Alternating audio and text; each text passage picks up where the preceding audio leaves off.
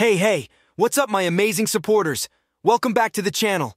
In today's video, we've got something super cool lined up. We're adding a parking meter script to the server. This isn't just any script. It's packed with an interactive UI and super smooth functionality. It's perfect for bringing that extra layer of realism to your roleplay experience. And get this, police officers can actually check if a car has paid for parking or not. Yup, it's that detailed. Let's jump right in and see how it works.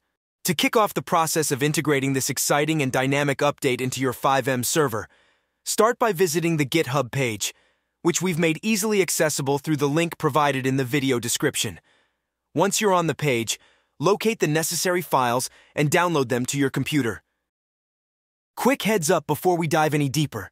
You'll need to download an additional dependency called qbcore for this script to work properly. Without it, the parking meter UI won't function as expected. Don't worry though, it's a simple download and the link is provided in the description below. Just make sure to grab it, install it alongside the script, and you'll be good to go. After downloading, extract the contents from the zip folder to access all the required files.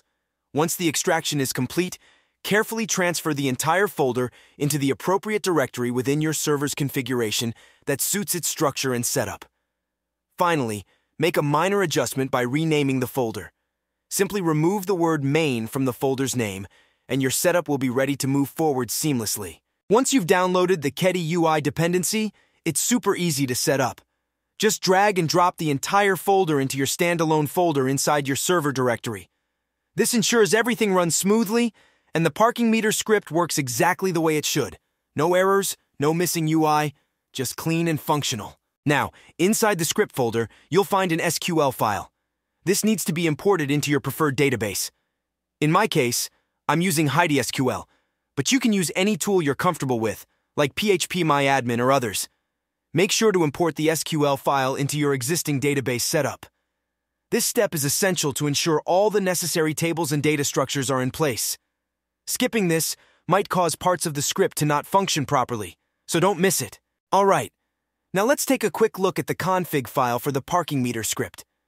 You'll find this inside the script folder, and this is where you'll do all your customizations. Right at the top, you can enable or disable debug messages and set your core framework, whether you're using qbcore or ESX. Just below that, you'll choose your inventory system, with support for options like qbinventory, CODEIN, aux_inventory, and more. You can also set the type of money the script uses, cash, bank, or black money. Then you've got options for your target system, whether you prefer aux_target or qb_target. You can even toggle whether the script uses server time and whether to automatically clean up unused SQL entries.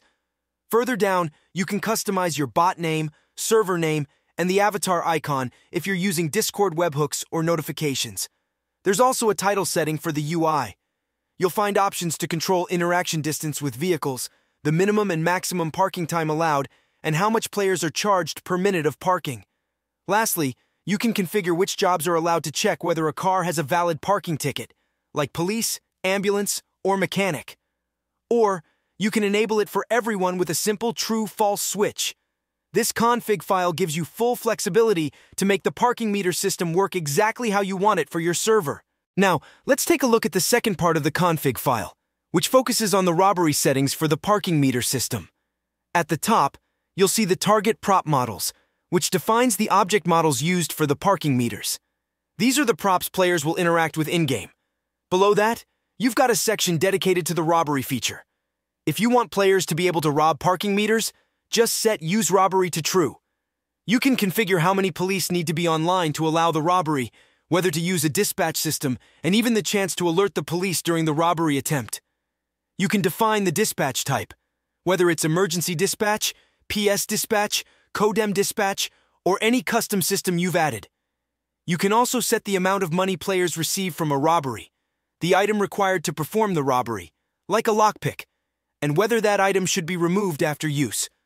There's also a setting for how long the robbery takes, the progress bar message, and whether you want to enable a skill check to make it more challenging. And finally, you can define how long a player has to wait before they can rob again. Overall, this part of the config gives you full control over how the robbery system works, allowing you to balance it perfectly for your server's economy and roleplay style. After extensive testing and productive discussions, I'm thrilled to announce that RocketNode and CODEIN are now official partners. We recognize the critical importance of providing top-tier hosting services to ensure your players enjoy an exceptional FiveM experience. RocketNode comes with DDoS protection, 24/7 support, and cloud backups. They offer extremely customizable FiveM server hosting, allowing you to create your own server with just one click. Their easy-to-use control panel makes it simple to set up and modify your FiveM server. If you're tired of searching for a reliable provider for your community, start building with RocketNode today. Make sure to use the link in the description and get a 25% discount on your server by using the promo code provided below.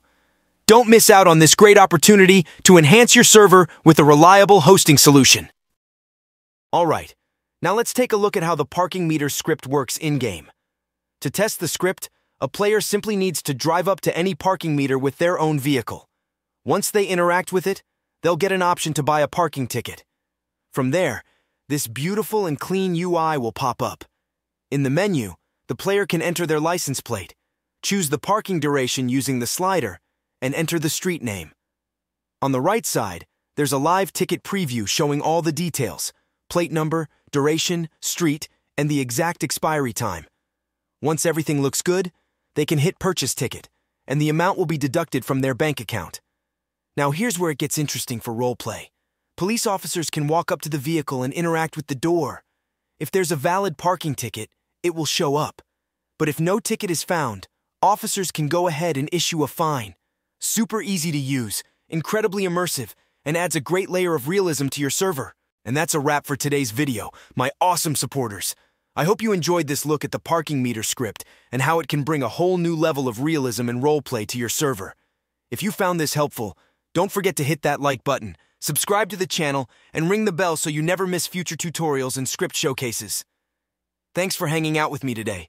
Happy coding, happy roleplaying, and as always, I'll see you in the next one.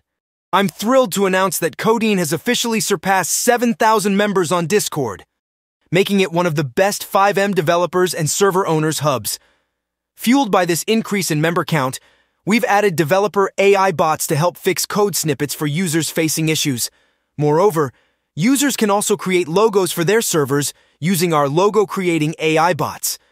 With support for all frameworks from thousands of developers, you'll also find all the necessary free items needed to start a simple roleplay server. So what's stopping you from joining? Join now!